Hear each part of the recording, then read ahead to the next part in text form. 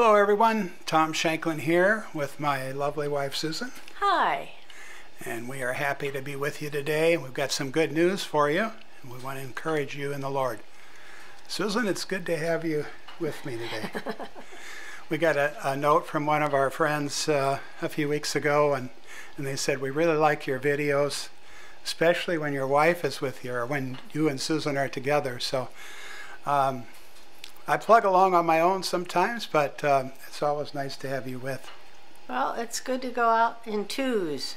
Yeah, team up. That's good. Praise the Lord. Marriage is twos. Yeah. So today we're going to talk about an encounter with Jesus. And we're going to I had an encounter with Jesus. You did? When I got saved. Yeah, and I did too. It was dramatic. The message today is that an encounter with Jesus will change your life. Yeah, you know, I never went back. You know, it was so dramatic that it's like, I'm not going back where Amen. I came from.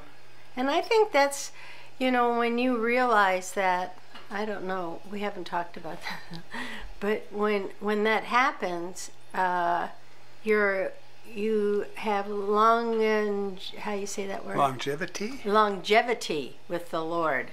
You know, sometimes when you're a firecracker, you know, right, and you kind of crash. Shallow roots. Shallow roots. Yeah. Yeah, you don't have any tenacity to go forward.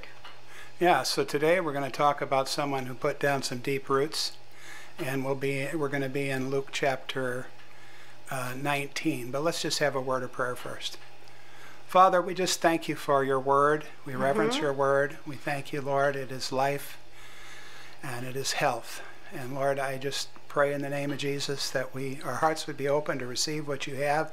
I pray you would anoint us to speak as oracles of God as we get into the word of God today. In Jesus' name, amen. Amen. All right, so we're going to be, as I said, in Luke chapter 19. And I'll begin by reading the first 4 verses. Then Jesus entered and passed through Jericho. And behold, there was a man named Zacchaeus, who was a chief tax collector, and he was rich. And he sought to see who Jesus was, but could not because of the crowd, for he was of short stature. So he ran ahead and climbed up into a sycamore tree to see him, for he was going to pass that way. I like that phrase, he sought to see who Jesus was. There was a desire in this man's life to see Jesus. No doubt he had heard the stories of his miracles, and he was just hungry to know about Jesus, and that's a really important thing. But he wanted to see who Jesus was. He didn't want just a superficial scan of Jesus. He wanted to see who Jesus was. Well, you know, he was a short man. Yeah. Literally. Zacchaeus was a wee little man. A wee little man was he. Well, you know, and I think sometimes we think we are short in stature and the Lord isn't interested in us. Right. But he's interested in every size, every color. Amen. Every shape. Yeah, absolutely. And you know, I was thinking about this, how he sought to see who Jesus was, and I think today there's people who really want to see Jesus. I think there's a scripture that said, "Sir, we would see Jesus." People want to see the Lord, but sometimes the vision of the Lord is obscured by what people put out about Jesus. And things people that people get in your say. way. Yeah, they'll get in your way. They'll hinder your vision of the true Jesus. But, you know, we can find out about Jesus in the Word of God. And we can encounter Jesus just like Zacchaeus did. So Zacchaeus ran after Jesus and climbed this sycamore tree to see Jesus. Praise God. All right, now in the 5th verse it says, "And when Jesus came to the place, he looked up and saw him and said to him, 'Zacchaeus, make haste and come down, for today I must stay at your house.'" Jesus saw him. Jesus saw him. Jesus had time for him. Jesus sees you. That's right. And Jesus has time for you. Mm-hmm. And he says, Zacchaeus, I'm coming over to your place. We're going to have lunch. You know, too, this thought just came to me, but, Zacchaeus did not think that Jesus would actually see him. Mm. He was still kind of hiding out. He was busy trying to see who Jesus was. Yeah. But it must have been a surprise when Jesus looked up into that tree and said, Zacchaeus, I'm coming to your house. Jesus says, you're important to me, Zacchaeus. Yeah. I'm coming to your house. And Yeah. Jesus wants to come to your house. He wants to come to your heart. He wants to come to where you dwell. That's right. He wants to come to where you live. And sometimes we don't think our dwelling is acceptable enough, but it is. Yeah. Well, you see, now Zacchaeus, he was a chief tax collector, or I think King James says publican. And, this was a group of people in Israel that were despised because they were collecting taxes for the Romans, and they were also notorious scoundrels. In other words, they would take advantage of the people. Mm-hmm. So here's a man that was an outcast of society because of his behavior. And it's interesting that, nothing changed. I mean, social pressure didn't change this man's life. Religious tradition didn't change his life. There's no behavior modification that could change his life. But Jesus changed this man's life. When he encountered Jesus, everything changed. And it's the same with us. Mm. So he, that is Zacchaeus, made haste and came down and received him joyfully. He made haste. If the Lord is tugging at your heart, I would act now. Yeah. Don't say, tomorrow. Yeah, Tomorrow I'll seek Jesus. You might get smacked with a pickup truck. Well, that's the zeal that Zacchaeus had. And that so often we think back to the time when we came to the Lord, and many others did too. And a lot of folks came to the Lord and then drifted away, and sometimes we think, well, why didn't we drift away? I mean, we had some really hard things that we went through too. But I think it's that determination, that zeal, that making haste. I want Jesus. I mean, it was like once we saw Jesus and we just began to pursue him, and even before really our hearts were transformed, we just began to go after him, and every time the church door was open, we were there. Well, with me, I knew Jesus forgave me, and that's the most powerful feeling. Forgiveness is so powerful, so liberating. I mean, you have life. Instead of death, you have life. And so who wants to go back to death? Oh, please, let me go back to death. No, I was so excited. I wanted to keep going with Jesus. I haven't stopped. I've had ruts and pits, and I've hit the guardrails. Yeah. But I'm on the road. We keep on going. Keep on keeping on. Amen. Got to keep going.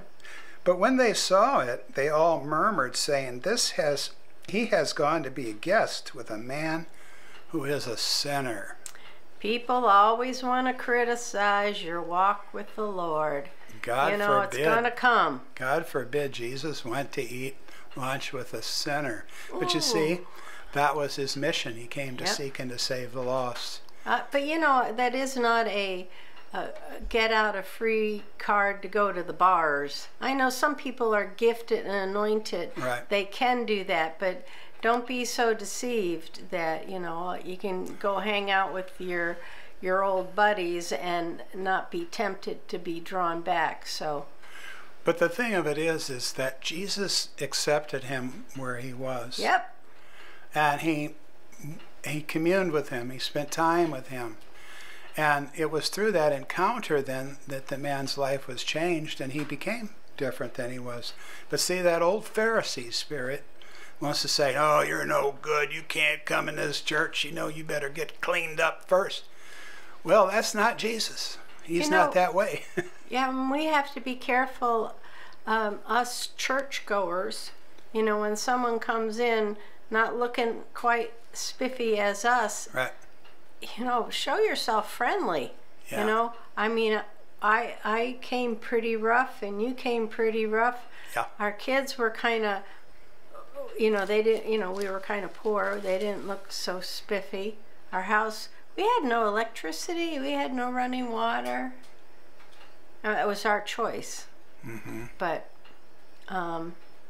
people loved us. Well, thank God, they did open their heart to us. And we were vegetarians and they brought us a bunch of meat. Praise the Lord. Funny. Then Zacchaeus stood and said to the Lord, Look, Lord, I give half my goods to the poor, and if I have taken anything from anyone by false accusation, I restore fourfold. So here Zacchaeus, he makes a declaration to the Lord. He called him Lord. Yep. You got to call him Lord. Amen. You got to let him be Lord. Amen. And he says, I'm going to give half my goods to the poor, and if I've ripped anybody off, I'll restore it 4 times. So did Jesus make him do that? No, Jesus didn't make him do it. We really don't know what happened at that lunch. Sometimes I wish I was there to just see what took place. I mean, did Jesus preach a sermon, or myself, I sort of think he was just sitting there being Jesus, Yeah. Just the love of God. You got to understand now, here's a man sitting there with Jesus. Now, the Bible said that Jesus is Emmanuel, which means God with us. So when Jesus walked the earth, God walked the earth. So this man had lunch with God. He's sitting there having lunch with God. So the presence of the Lord is there. The love of God is there. The glory of God is there as they're sitting there eating lunch. And so I don't know what Jesus said to him, but it brought a change in this man's life. Well, I think even just, sometimes when you're in your own living room and you're just talking to God and his presence comes over, it's being in the presence of the Lord, he touches our heart. Well, and that's one thing I wanted to say too, is that, we're talking about an encounter with Jesus. Here's Zacchaeus. This is his initial encounter with Jesus. But for all of us, we're not done encountering Jesus, because he keeps speaking to us. He keeps revealing himself to us by the Holy Spirit and through his word. And as he does, we're changed. I know God has been doing some tremendous change in my heart, even in recent days, And so I've been walking with the Lord 43 years, but he's not done with me. I found that out for sure. And so, draw near to God, he'll draw near to you. So, but I want us to think just a little bit about this, how he said to the Lord. Now, there's other people no doubt sitting there, and they heard also, but he was talking to the Lord. Sometimes people will say something for the benefit of others. I've seen that in our ministry where someone really didn't, I don't think they really had a change of heart, but they said the right things, but actually their hearts weren't changed. But this man said to the Lord, I give half my goods to the poor, I restore those who I've ripped off 4 times. Well, this reveals... Didn't say ripped off. Okay. Yeah, it did. Yeah, it's paraphrased. So... Tom Shanklin version. Tom Shanklin version. But you see, what he said about what he was going to do revealed the change in his heart. We know that we're not saved by our works, right? No. But something happens in the heart in which there's a transformation. Zacchaeus had a transformation of his heart. And out of that transformation, then he made a declaration of where he was going, what he's going to do. And so I believe faith came into his heart. And as a result, he made this declaration, and his life changed at that point in time. And your life can change too. I know in my case, when I encountered the Lord, I was delivered from drugs and alcohol. And, you know, I think sometimes I thought, well, that's it. That's all that needs to happen. But there's a lot more that God continues to do in my life. So then in verse 9 it says, then Jesus said to him, today salvation has come to this house because he also is a son of Abraham. So this is something that happened today. Jesus said, today salvation came. See, now he was the son of Abraham his whole life. By birth, he was part of a covenant people. But salvation didn't come until this change came into his heart, until he had a conversion, until he had a true change of heart to the Lord. And Jesus said salvation has come. Salvation means that he was rescued from perishing, from destruction, from separation from God. So he said, this day salvation has come to this house. Well, how did Jesus know? He heard what Zacchaeus said. He knew the sincerity of his heart. He had discernment to know what was going on. And he recognized this man's heart's changed. He's different now. And salvation has come to this house. And then verse 10, Jesus continues, he says, for the Son of Man is come to seek and to save that which is lost. I love that. That, you know, it reminds me of the story Jesus told about the good shepherd who left the 99 and went after the lost. To think of it that the Lord comes after us. He doesn't just sit there and wait and say, well, that no good sinner, you know, they just keep on messing up. And sometimes that's the way people are. Because people look at your past, but Jesus looks at your potential. He looks at your future. He looks at your future. He looks what he can do in your life. So he came to earth to seek and to save the lost. That's why he came. I mean, understand, he came down. He was exalted in heaven. He came down. He became a baby. He was born of a virgin. He lived on the earth, you know, among us. And why did he do it? He came to seek and to save the lost. And then we know, you know, he went to the cross to die for our sins as the sacrifice for our sins so that we could be forgiven. And then, of course, he was buried, and then he rose again, and then poured out the Holy Spirit. But you see, we have forgiveness of sins through the blood that he shed on that cross. And that's why you experienced that forgiveness, and that's why Zacchaeus experienced that forgiveness, and that's why you can experience that forgiveness. You won't want to go back. You won't want to go back. But be like Zacchaeus, you know, just go all out. Come down from that tree. Let him have his way in your life. You know, Zacchaeus could have stayed up there. Could have. But could have. I don't think it was in his nature. He wanted Jesus so bad, you know. Yeah, but, you know, he could have, you know, I'm just thinking of people, you know, they just, nah, it's okay, you go ahead, you go ahead. Yeah, I'll catch you at another meeting or another time or later. Later. Today is the day of salvation. Today is the day of salvation. Now is the acceptable time. Now is the acceptable time. So if you've never received Jesus, Zacchaeus received Jesus. The Bible said he stands at the door and knocks, and if any man will open, I will come in and I will sup with him. So you can not only have a physical dinner with Jesus, but you can have a spiritual supper with Jesus. He'll come into your life. He'll give you living water. He'll feed you the bread of life. He'll give you eternal life. And you will never be the same. So open your heart. If you've never done this before, open your heart. And maybe this is an encounter. Maybe you have done it, but you need to come back to the Lord today. You can pray. A refreshing. Yeah. You know, we're going through a hard times, and we need a refreshing. You know. So pray with me. Say, Dear Father, I thank you for Jesus. I thank you he came to seek and save the lost. Father, forgive me of my sins. I turn my life over and I say Jesus is my Lord. Thank you for saving me. forgiving me, and changing me. Yes, change. I'm making a choice today. In Jesus' name, amen. Praise God. I want to encourage you also, if you've never been baptized, be baptized. I've got a link up above here you can click, and I've got a teaching on water baptism. It's very important also. Just before we close, Susan, why don't you pray for the people? We'll just pray, and whatever the need that you have in your life, let's believe God for a miracle in your life today.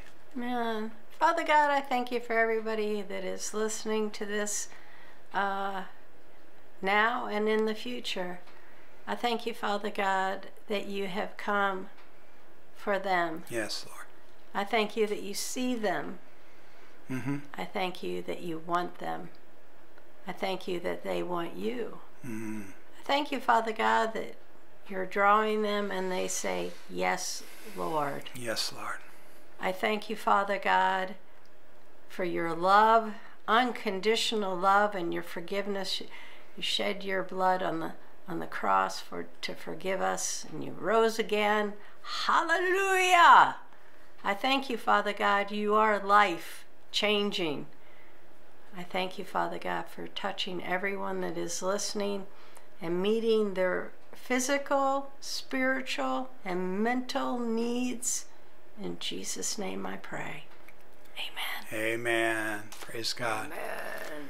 Well, I hope to see you next time. You can subscribe to our channel, get on our website, send us an email. We'd love to hear from you. And in the meantime, coming in. What's that? Sun. I can see the sun. The sun. In the meantime, God bless you. We'll see you next time.